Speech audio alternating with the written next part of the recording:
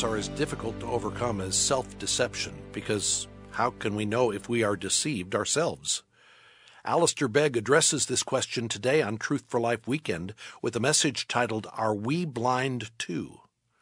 We're taking an honest look at our own hearts as we conclude our study in the Gospel of John, chapter 9, a study titled, A Light in the Darkness.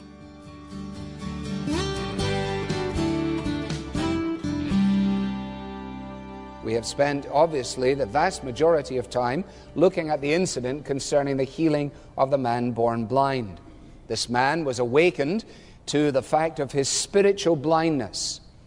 He might have thought that his greatest need in life was in order to have his physical sight restored, which of course Jesus had done.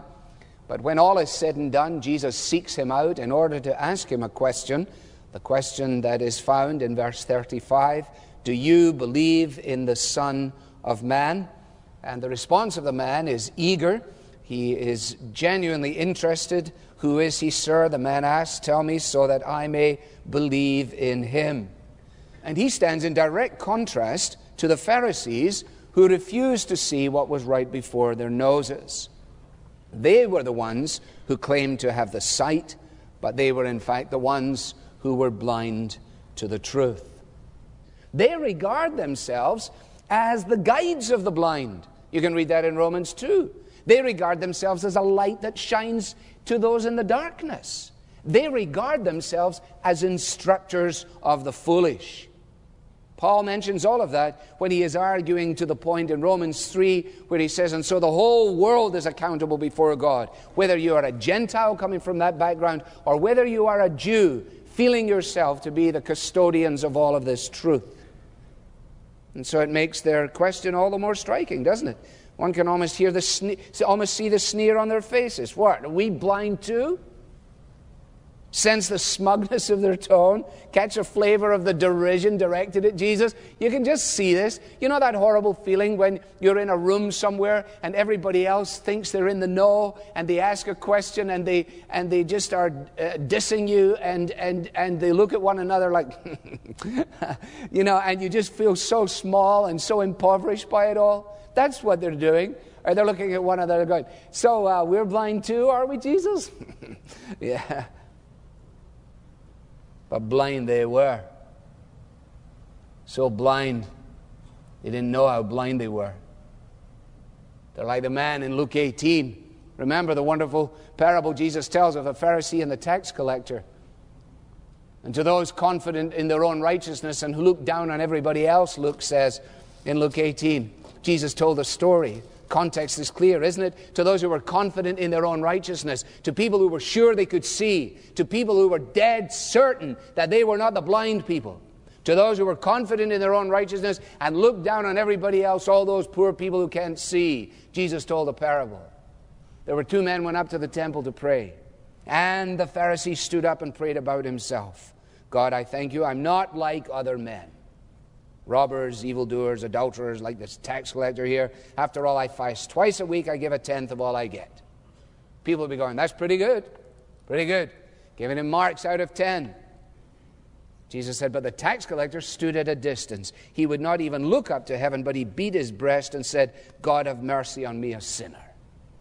And then the sting in the tail. Jesus says, I tell you that this man, the tax collector, went home justified before God. For everyone who exalts himself, like the Pharisees, who think they can see, will be humbled. And whoever humbles himself will be exalted. Until a man or a woman falls at the feet of Jesus and says, I am a blind man, I am a blind woman, they will never rise to see. As long as we sit in the supercilious perspective of the religious formalists declaring, you know, I have been around church for a long time. My Uncle Jim gave me a Bible when we were married. I know that because I saw it just the other day. I hadn't seen it for years, but I know it's somewhere. You know, that all that kind of thing.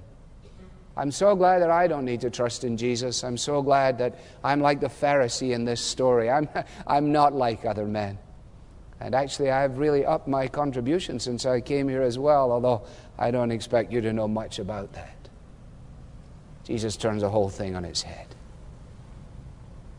Oh, you're not suggesting that we're blind, are you, Jesus? You see, our response to Jesus shows what we think of ourselves. And our response to Jesus shows what we think of Jesus. And what they think of Jesus is just actually that he is deluded, that he's a madman, that he's demon-possessed. And that for me is one of the great and intriguing things. How it is that people continue to come and listen to the Bible being preached, and actually you've already made your decision concerning Jesus. You've decided that Jesus was either deluded or he was deceitful.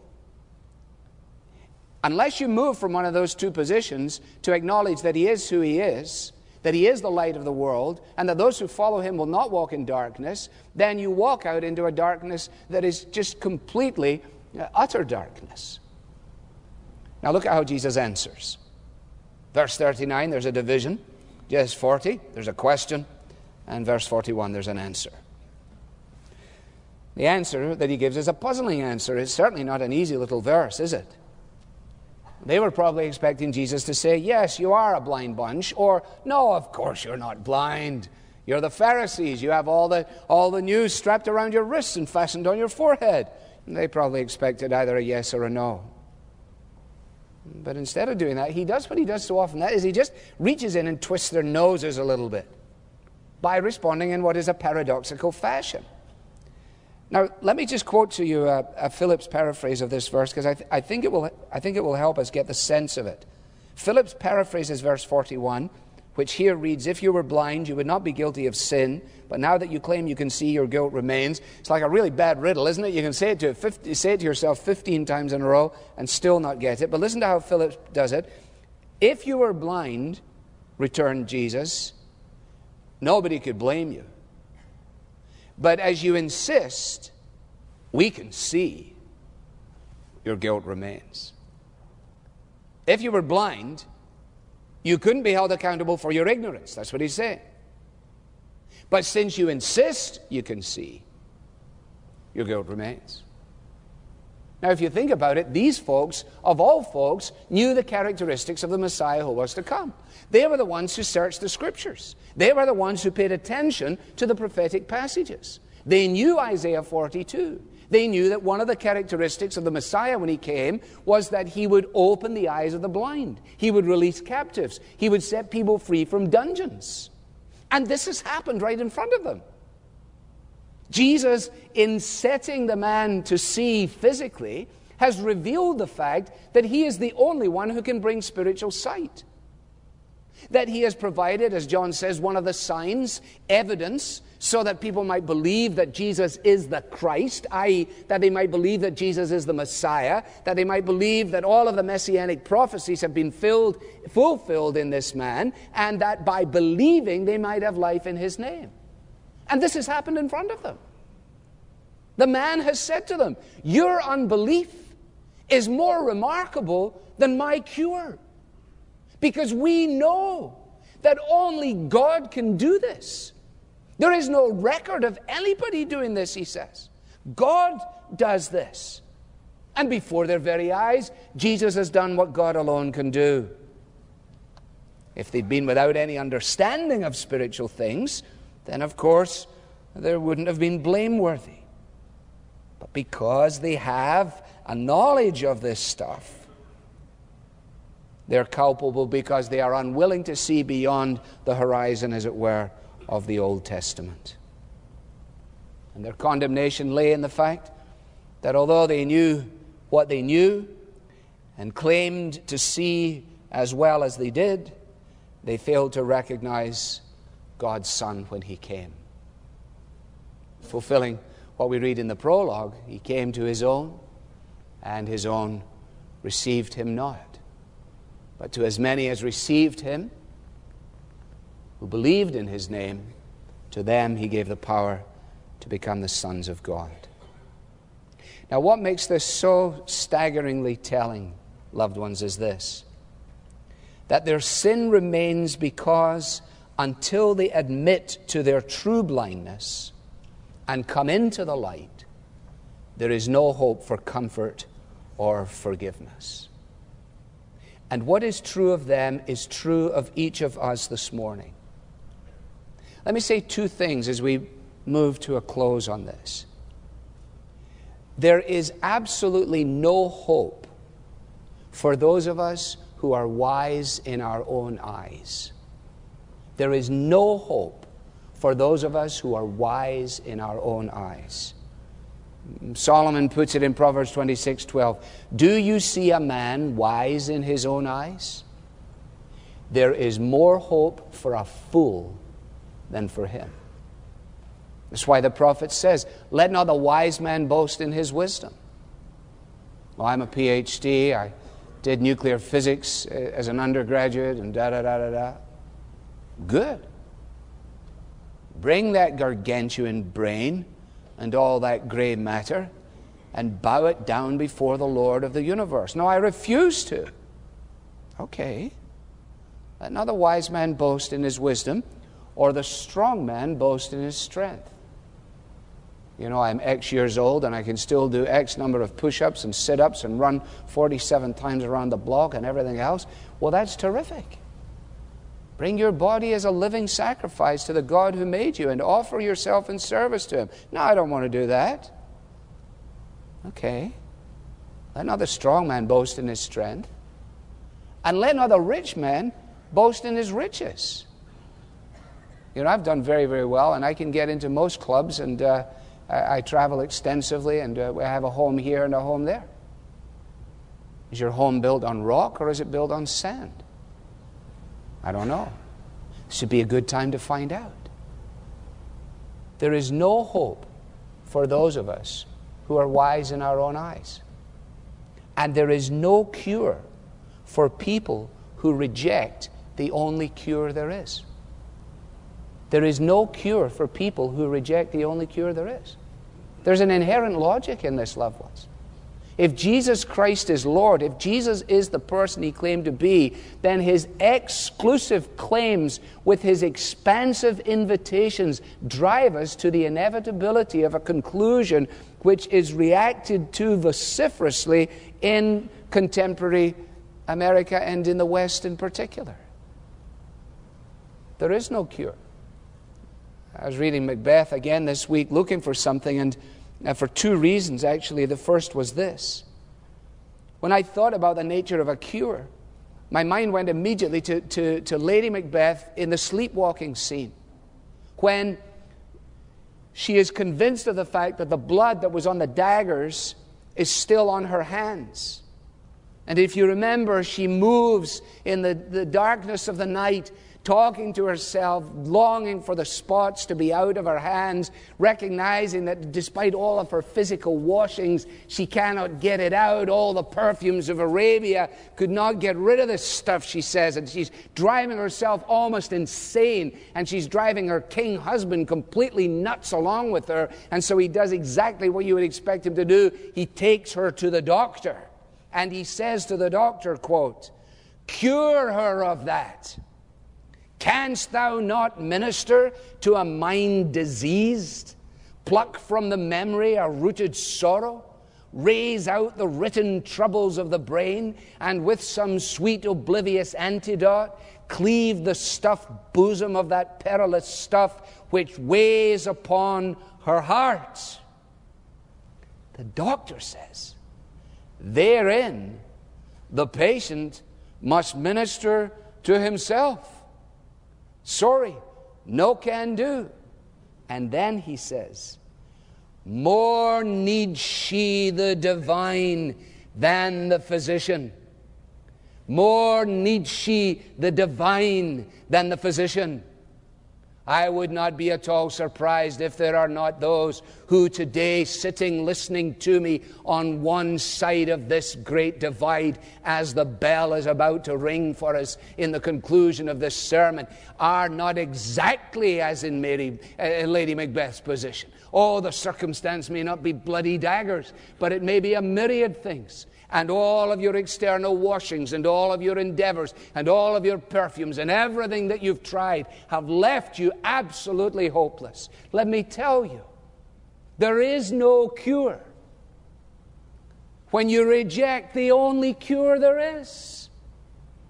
He breaks the power of canceled sin, and he sets the prisoner free. He is Jesus, sovereign Lord of the universe. He has demonstrated it in the transformation of this blind man.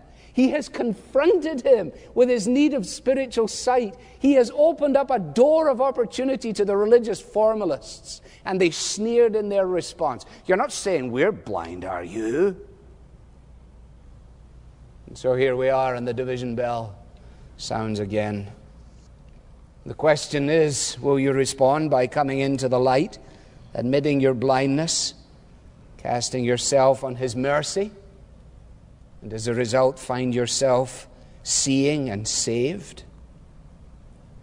Or will you refuse to come to the light, claiming to hang on to your own personal sense of illumination?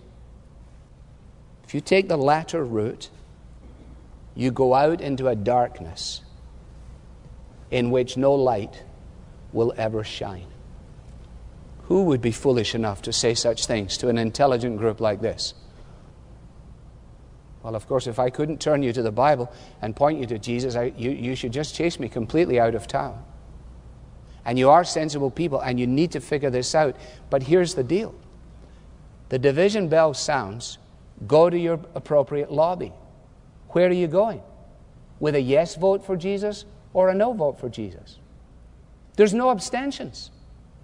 An abstention is a no. A maybe is a no. I'll get back to it is a no. Now. That's why the Bible always says, today if you hear his voice, do not harden your hearts. Why? It is a call of God's mercy, because on another day you may not hear his voice. This may be the day you hear his voice. Therefore, do something about it. I was in Carmel earlier last week. I was in the Santa Cruz Mountains speaking, and I went to Carmel. In Carmel, I bought myself a knife in a knife store. More knives than I've ever seen. Tiny little knife, don't be alarmed by it. My wife was desperately concerned. I said, I want to buy a knife. She said, what do you have in mind? I said, don't worry. But it's a tiny little knife. I wanted to whittle sticks with it, as it turns out. It's the Tom Sawyer coming out in me again. And in this store, there were so many knives that I said to the lady, the problem in here is the American problem. I said, it is the American problem, and it is the American wonder. She said, choice? I said, choice. And so we got them out, one at a time, two at a time. At one point, I had 5 out. And then I went away and I had lunch, and then I came back and got them all out again. And I said, choice is such a difficult thing, isn't it? Just finally making a choice. Do you know what she said? Kierkegaard has a very interesting essay on that. Wow, I said. This is taking it up a notch. Kierkegaard, the existentialist from the 19th century. Yes. Well, what did he say? She says, Kierkegaard said that even good choices had negative consequences. So hurry up and buy a knife.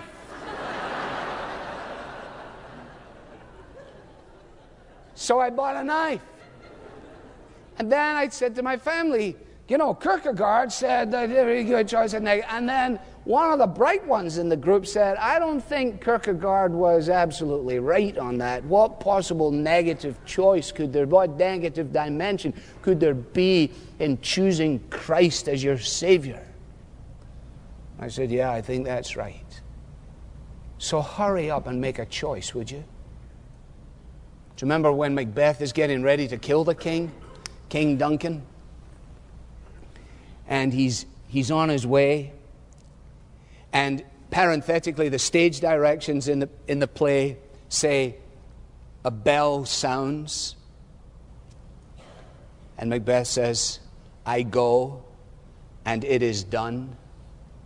The bell invites me. Hear it not, Duncan, for it is a knell that summons thee to heaven or to hell. See, Shakespeare understood the divide. There is no cure for those who reject the only cure there is. Will you not come to Christ and say, Lord Jesus, I am a blind girl. I am a blind man, wise to my own destruction, foolish in my arrogance. Make me see. Make me see. And He will. And when you begin to see, you will see everything differently. Heaven above is softer blue, and earth around is sweeter green, and something lives in every hue that Christless eyes have never seen, and birds with gladder songs o'erflow, and earth with deeper beauty shine. Since I know, as now I know, I am His, and He is mine. Some of you could stand and testify, couldn't you, and say, you know, I'm so glad that I heard that message, and because I used to be just completely lost. Well, you may want to mention to the person next to you before you leave today. Just check, make sure. Just say, what side are you on of the divide here? What side are you on? Father, come now and write your word in our hearts. Anything that is foolish or unkind or unwise or untrue may be banished from our recollection. And what is of yourself, make it our own. I pray for many who sit as unconverted believers, that today they might hear your voice, not harden their hearts, and embrace Christ, who is the light of life. For it's in His name we pray. Amen.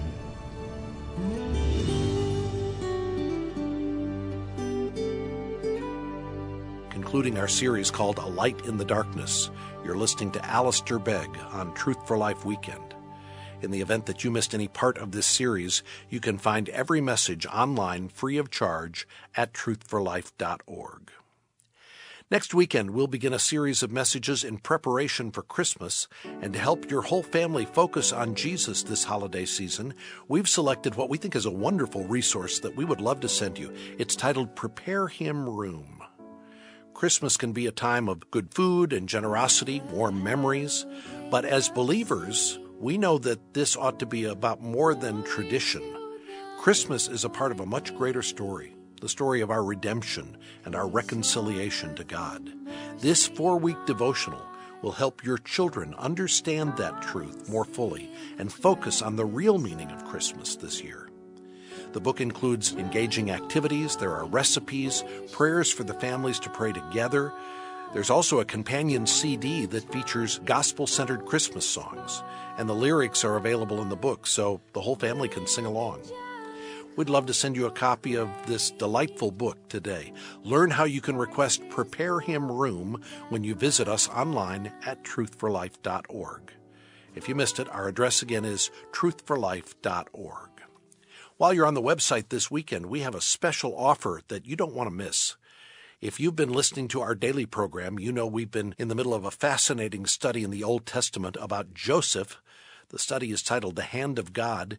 This has been one of the most popular studies we've ever featured on Truth for Life, and right now we're making the entire 24-message study available on a USB drive at a low cost. The USB format is compact and convenient. This is perfect to give to family members or friends at Christmas time. If you do order this weekend, we'll include the cost of shipping, but be sure to place your order soon. Go to truthforlife.org/Joseph. I'm Bob Lepine, hoping you'll join us again next weekend when we're turning to the book of Micah to begin preparing our hearts for Christmas. Be sure to listen next week. This program and the Bible teaching of Alistair Begg is furnished by Truth for Life, where the learning is for living.